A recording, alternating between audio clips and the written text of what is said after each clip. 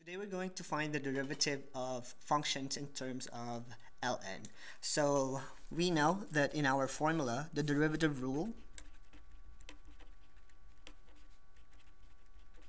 for finding the derivative of ln u, where u is any function, is simply 1 over u times du all over dx.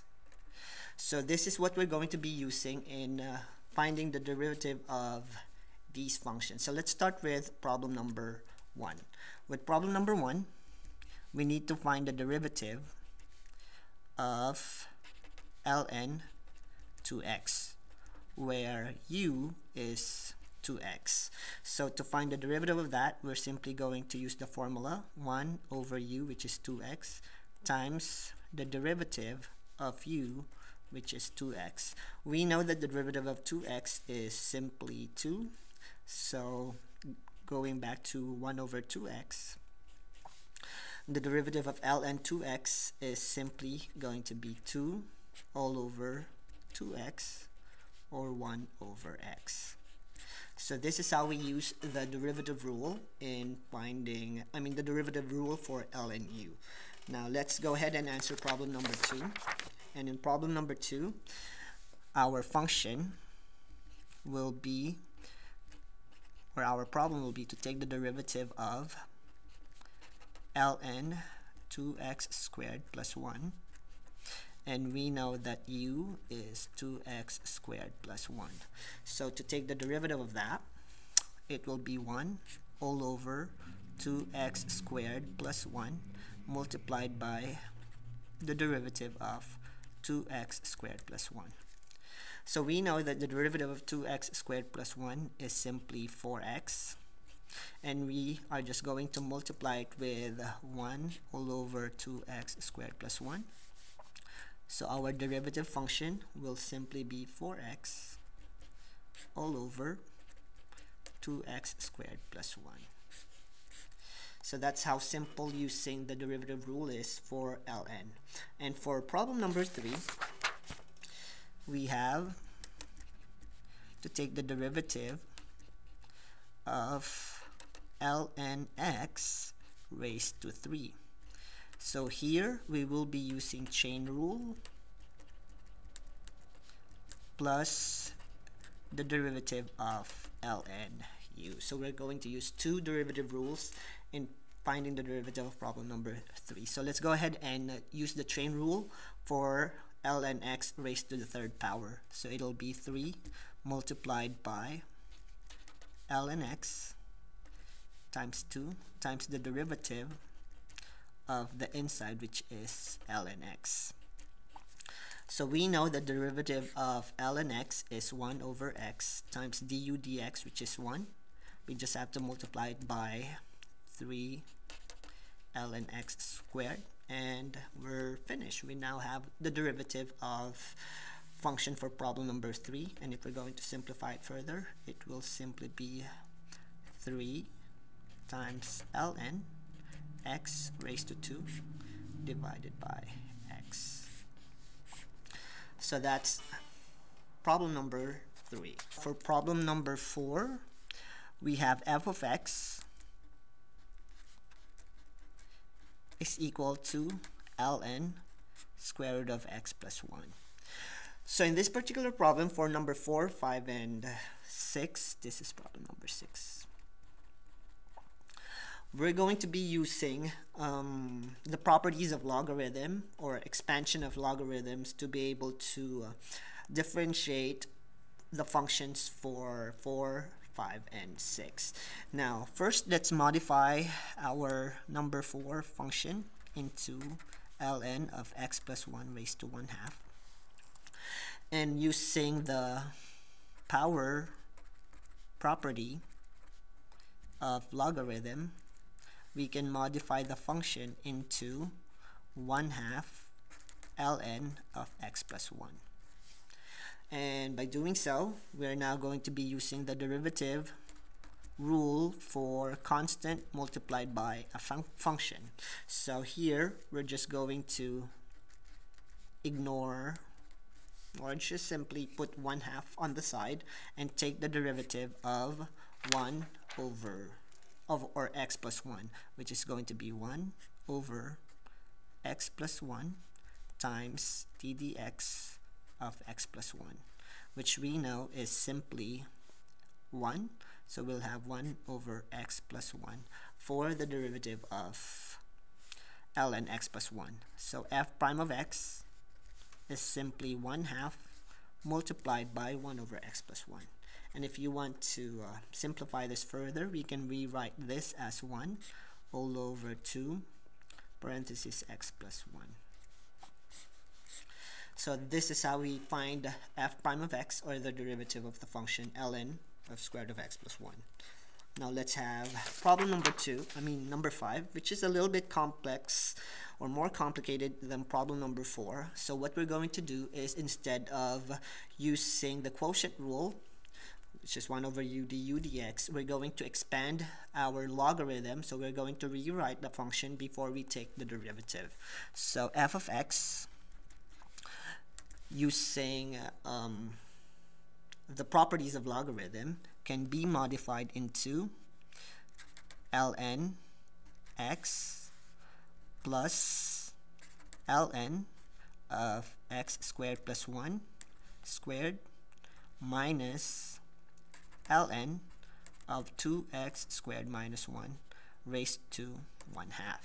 So this is how we expand using the product property and the quotient property of logarithm, but we can simplify this further by using the power property.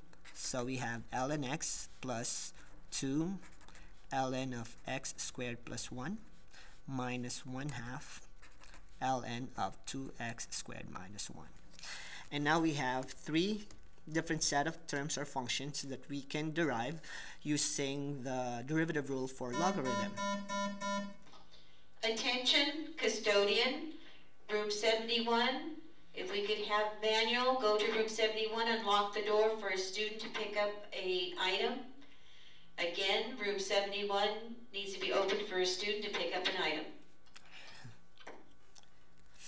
So let's go ahead and take the derivative of each term. So derivative of the first term is simply 1 over x times 1, which is the derivative of x, added to this one. So this one we ignore the constant and take the derivative of ln x squared plus 1, which is 1 over x squared plus 1 times the derivative, which is 2x. And the third term is 1/2, so ignore 1/2 right here, put it aside, and take the derivative of ln 2x squared minus 1. So we have 1 over 2x squared minus 1 times the derivative of 2x squared minus 1, which is 4x. So now we have f prime of x.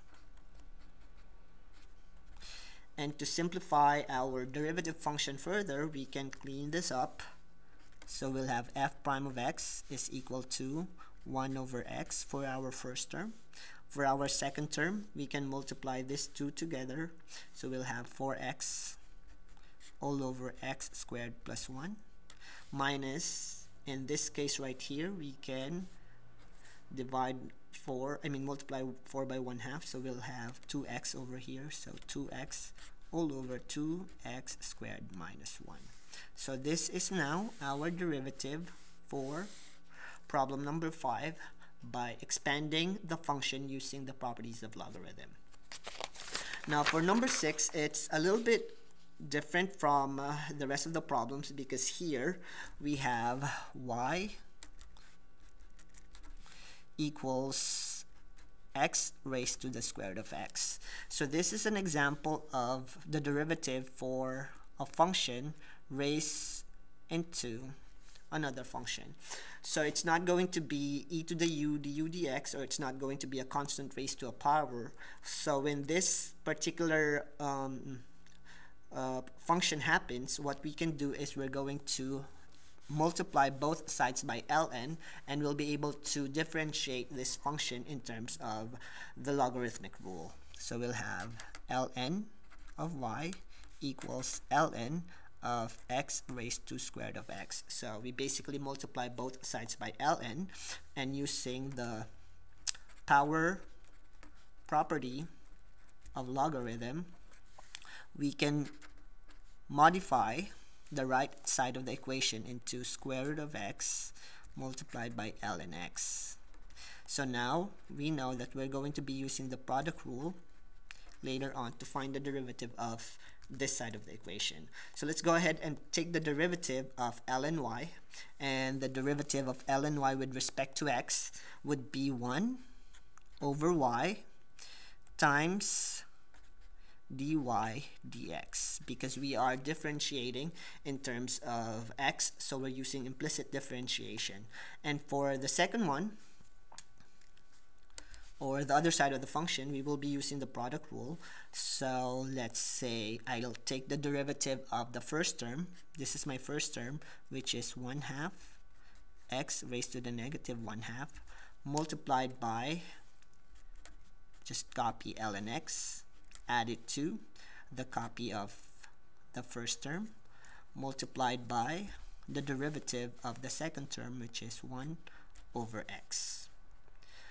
And the derivative of x is simply 1. So now we have 1 over y prime equals 1 over 2 square root of x multiplied by ln x plus square root of x all over x. So this is now the derivative function, but we need to have y prime by itself. So what we're going to do is we're going to multiply both sides of the equation by y, so we can get rid of this using algebra, and now y prime is by itself. So by modifying our function, y prime is now going to be ln x all over 2 square root of x plus square root of x all over x multiplied by the y function, which we know is x raised to the square root of x, so we can rewrite it as x squared root of x. So this is now the derivative of our function y using the properties of logarithm and the rule of the derivative of ln.